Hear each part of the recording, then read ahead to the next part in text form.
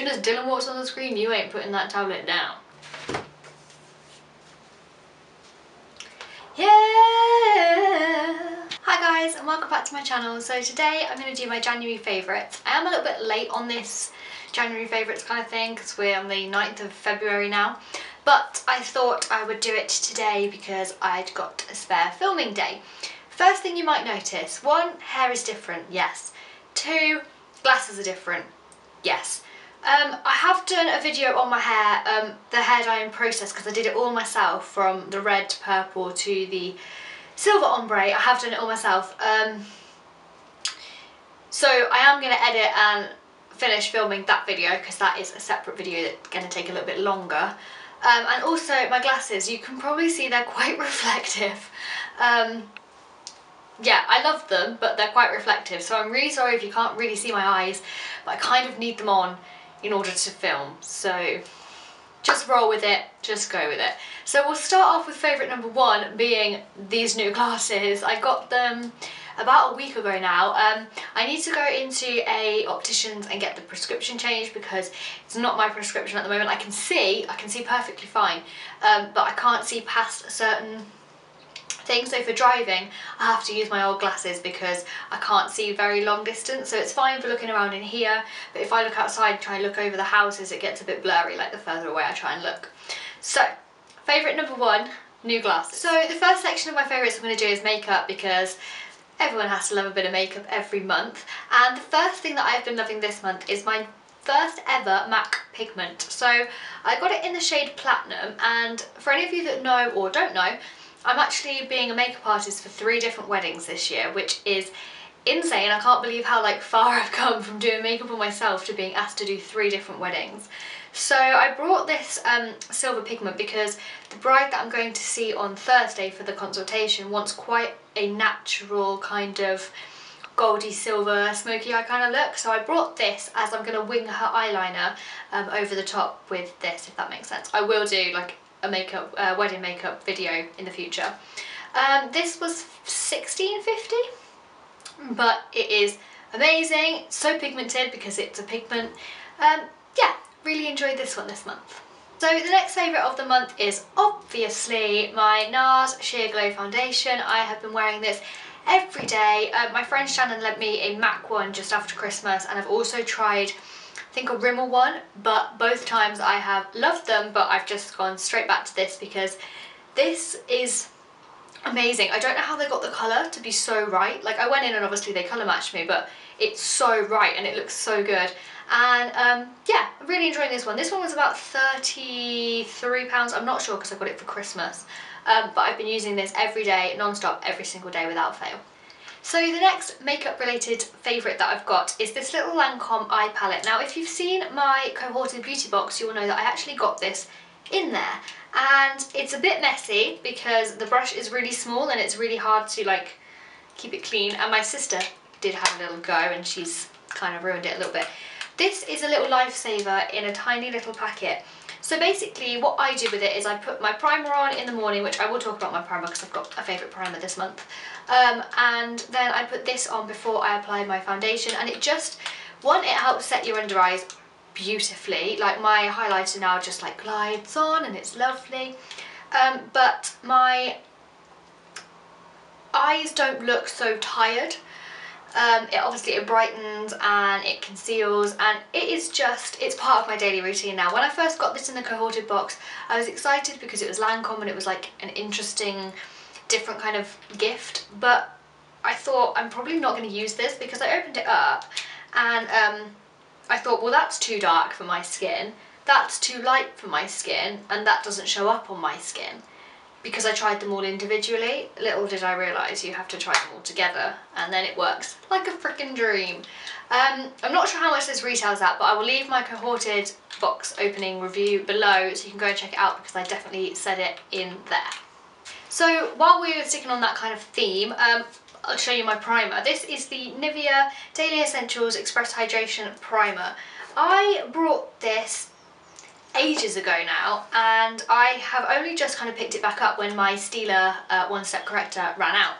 and I needed a primer urgently, and I just picked this one back up out of my makeup drawers because I thought, it's there, why don't I try and get some more use out of it? And now I can't not use it because my skin after Christmas has seemed to have gone a little bit dry.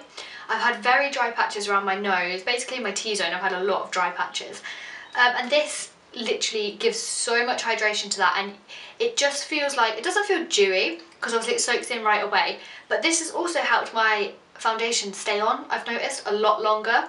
For example, before, I mean, I was using like a collection foundation and probably a collection primer or something along those lines, but I'd come home from work or school or college and I'd have blotches where my foundations like come off during the day. And it's probably a combination of the type of foundation I'm using, but I think this primer has really helped with not letting it do that, because I can come home from a 9-hour shift and my face still looks the same as when I woke up. Well, not when I woke up. My face still looks the same as when I went to work that morning. So I really recommend this. It's about $5.99 from Boots. Yeah, really recommend this one.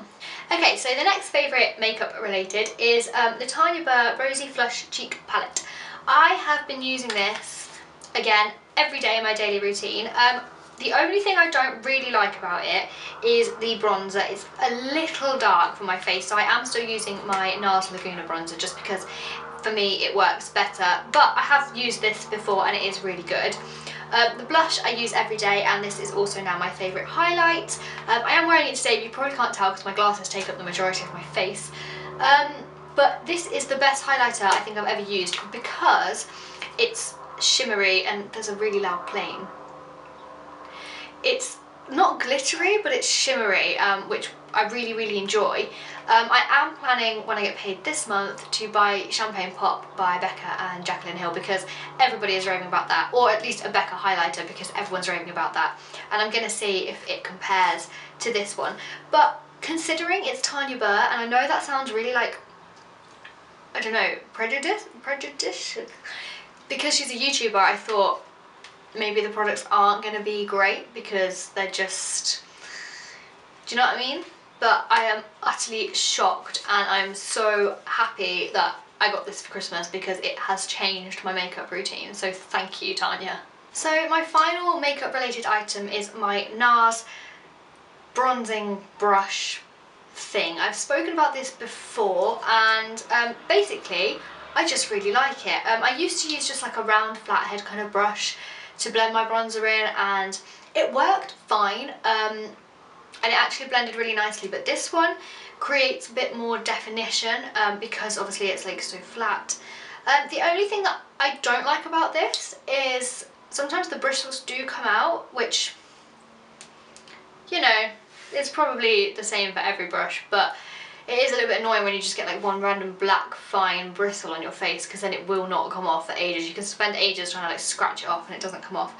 But this is the best bronzing brush that I have ever used, so I highly recommend to get this if you can. The next two items in my favourites are hair care. So the first one that I've got here is the Pureology Colour Fanatic 21 Essential Benefits hair spray. It's not a hairspray, but you basically put it in your hair when you've washed it and towel dried it, and it's basically got 21 benefits within it, and I'm not going to go through all of them because it's a lot, but basically it's like a heat protector, it's a colour protector so it keeps your colour in, it makes your hair feel really soft, gets rid of split ends, yeah, there's just loads of things that it does.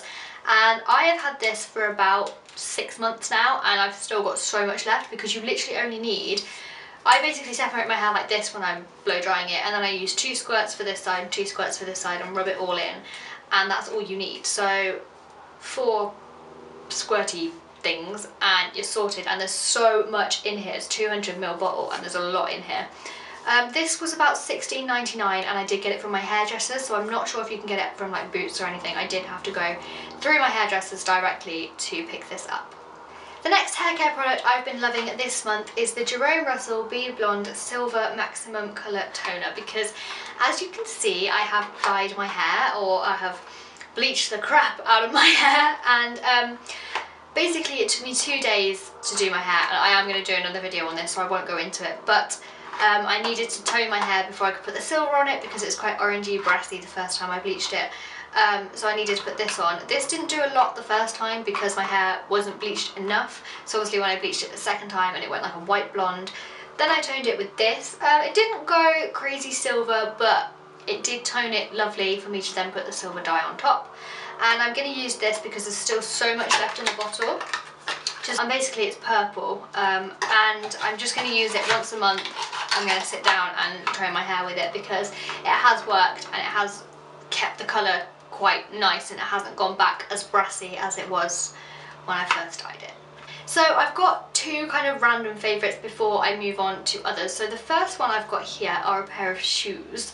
So these are my Puma Suede Sports, and I freaking love these. They cost me £25 from Sports Direct because I can get kids sizes because I've got little feet.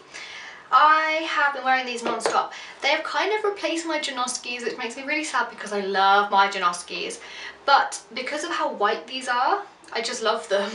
My Janoskis have kind of faded and they need a good wash. But yeah, they're really comfortable and they were only 25 quid, which I don't think you can really go wrong with. I do have another pair of Puma Suedes, but they're not the sport version, they're just the ordinary version, and I got them in like a red burgundy colour and I don't wear them ever.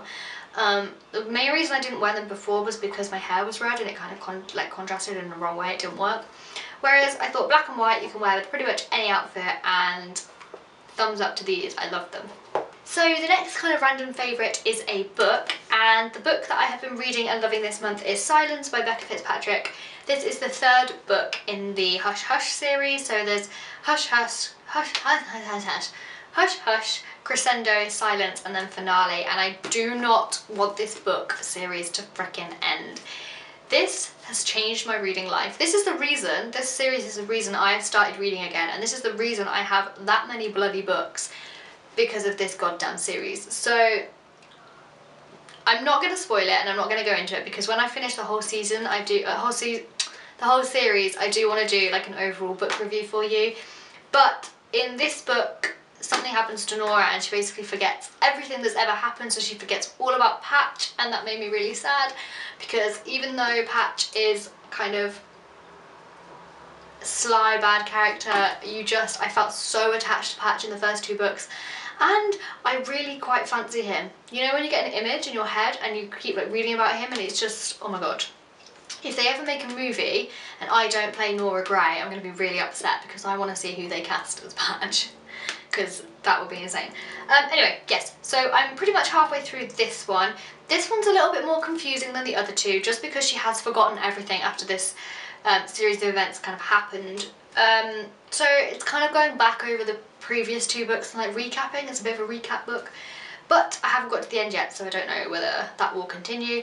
But it's amazing, it's great, and the good thing about it is she's forgotten things that happened, but we can remember things that happened, and it's so frustrating to be like, this is happening, but you can't tell her because it's a book and it's not real life.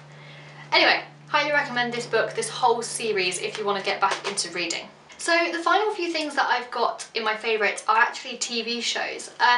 My number one January favourite TV show this month is Luther, and I can only thank Zoella for that, because I watched her. I'd watched about 10 minutes of the pilot episode just maybe before Christmas or just after Christmas, and I didn't want to carry on watching. I got about 10 minutes of the way through and I thought, I got distracted, I probably went on Twitter and then I just forgot about it basically. And then I'd seen a few people like kind of raving about yeah, and then I started watching it again recently and I am hooked. It is amazing. If you have Netflix, just stop what you're doing right now, well actually finish this video, and then go over and start watching it, because it is amazing. The great thing about it, the thing that I love about Luther, is we see both sides of the story. So it's basically like a crime thriller series where we follow this detective Luther, and he goes and basically solves all of these crimes, but the storylines flow through all the episodes. So in the first one, you meet this girl called Alice whose parents have just died, and they can't find out who did it, but Luther knows Alice did it because she like feeds off like the bad fame. So that episode kind of ends on a bit of a cliffhanger, and then in the second episode something completely different, a completely new crime happens, but Alice is still involved. Like, Alice is still trying to work some things out from the first episode. And what I love is that you can see the police and the detectives trying to work out the crime, and then you can see the killer committing the crimes and why they do it. Because like normal detective films, you only get to see, you find out who the killer is when the police find out who the killer is. You don't have any, you can kind of guess, but you don't have any indications to who actually did it. Whereas in Luther, you watch them do it, and it's almost like you can work it out with them, rather than just watch them, you can work it out with them. It is addictive, it really is. I watched an episode this morning, and I said to myself I was going to film at 10 o'clock. It got to 10:15, I was halfway through an episode and I just couldn't stop watching it to film, which is really bad priorities, but you know. So yeah, if you can have Netflix, go and watch it because it is amazing. Final favourite for this month is another Netflix TV show, and it is Bates Motel. This is an Emily Canham recommendation, and I am highly forever grateful for that.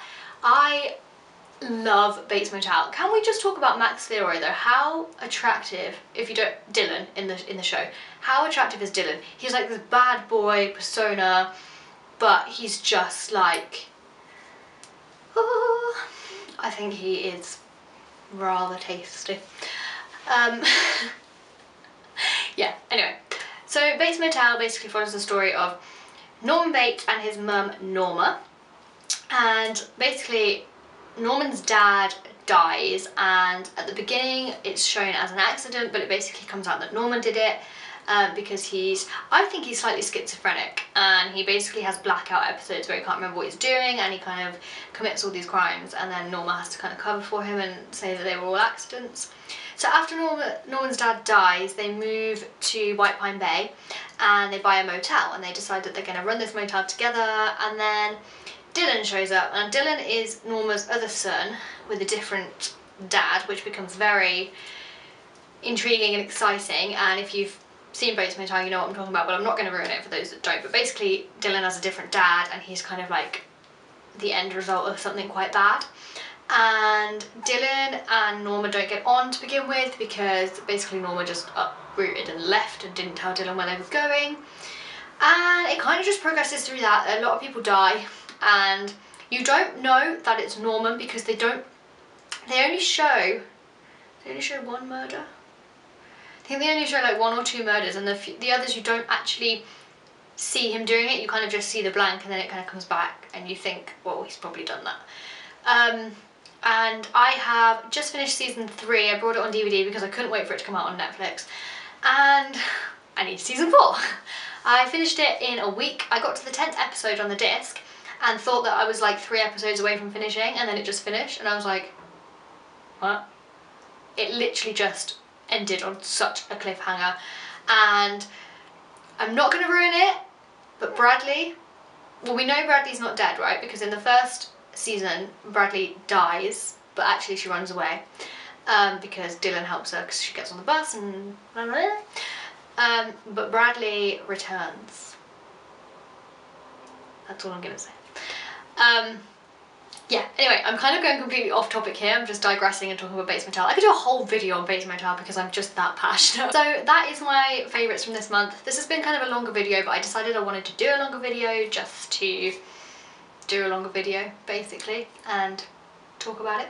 So I really, really hope that you have enjoyed the video. Do give this a thumbs up if you did, and don't forget to comment down below, like, subscribe, all of that jazz, because we're at 106 subscribers. The last time you saw me, I'm pretty sure we just hit 100, and I was like, woo, party!